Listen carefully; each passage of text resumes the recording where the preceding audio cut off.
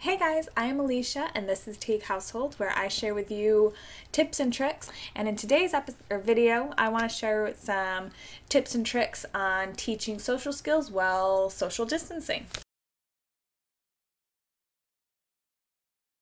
Hey guys! So today I want to chat a little bit about teaching social skills while social distancing. I'm seeing this kind of pop up a little bit in my own circle of just friends and moms that I know, as well as just parenting groups in general. They're kind of like, well, I don't really know, things look really different now. So I kind of want to share a couple of different things you can do with your own children at home to help make teaching those skills a little bit easier. I am speaking to a much younger audience. I'm speaking to probably a 0 to 3 type audience, maybe 0 to 4 audience, depending on your kid, because that's where most of my knowledge tends to be right now. So the first thing that I want to talk about, ways that we can help, is play with our children with a little bit more intention. So a lot of us can say, oh, well, I play with my kids, we play farm, we play dolls, you know, whatever, we play kitchen. So that's great. If you're trying to teach social skills, you're trying to teach how to share or how to use your words or, you know, taking turns and whatever lingo you want to be using. When you play with your child, be a little more assertive to things. Kind of try to put yourself in a toddler type of mindset. So in reality, do you really care if you have the horse or the sheep? Probably not. But for your child who's trying to learn how to take turns or use words and communicate, maybe be like, well, I want to be the sheep, or I'll be the sheep and then you be the sheep, or teaching them that way. Really just kind of immerse yourself a little bit more intentionally than maybe is normal or even natural. This can help them kind of start learning that on their own, or learning that with you, as opposed to trying to learn that with maybe daycare or play groups or other social settings that maybe look a little different right now. So that right there at home is something that's so huge and super important to do with them. One of the trends that I'm starting to notice is that kids are starting to get a little more anxious.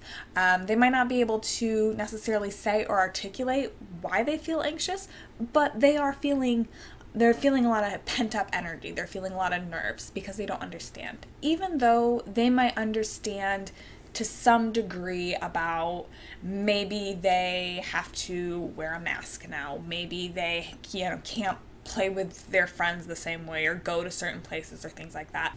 So the other thing that is super helpful to do with them, for us with Sophie, but as well as talking with my other friends, talking with other moms, is really trying to help your child remember they can still say hello and they can still wave.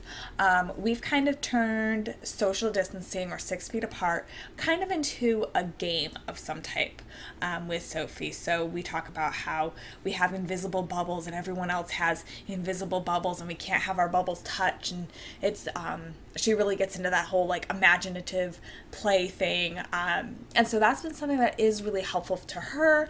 It kind of makes it a little less scary and more she's less inclined to be uncomfortable, and it's been really positive for her to remember, oh, I can still wave, I can still say hello, I can still be kind and friendly. I just can't walk into your bubble and you can't walk into my bubble right now. So those are really the two biggest things that I'm kind of talking about right now, just because I feel like anything beyond that right now is just so overwhelming for everybody. So again, that is playing with your own children with a little bit more of an intention behind it, being maybe a little bit more involved with wanting to be a certain character or have a certain toy and things like that, to really encourage them communication with you as far as how to share, how to communicate, to take turns, to work together and things like that, instead of just going into the parent role of saying like, oh yeah, sure, you can be the horse, or yeah, you can have the spatula, I don't really care. Being more intentional, like, well, actually I do want that spatula, but let's take turns. You have it for a minute and then I'll have it for a minute, or whatever timer system or whatever you want to use for sharing. It's a whole different topic. But then the second thing is to remind your children that even though they have to stay in a bubble, there has to be some level of distance. You can still wave, you can still smile and say hello to people, make social distancing kind of a game of some kind, you know. And like I said, Sophie really loves the whole bubble concept.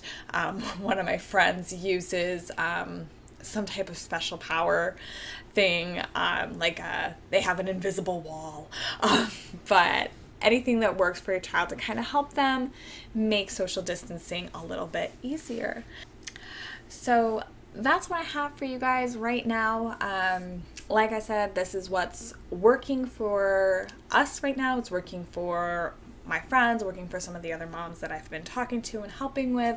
I hope it's helpful for you. In the comments, let me know something that you've been able to do to help your child with some social skills during social distancing. Let me know just what has been helpful or what you would like to see more of in regards to any of that, or really any topic. Also, if you can subscribe to us as well, that's super, super helpful for us. Yeah, and I will see you guys in the next video. Thank you so much. Bye.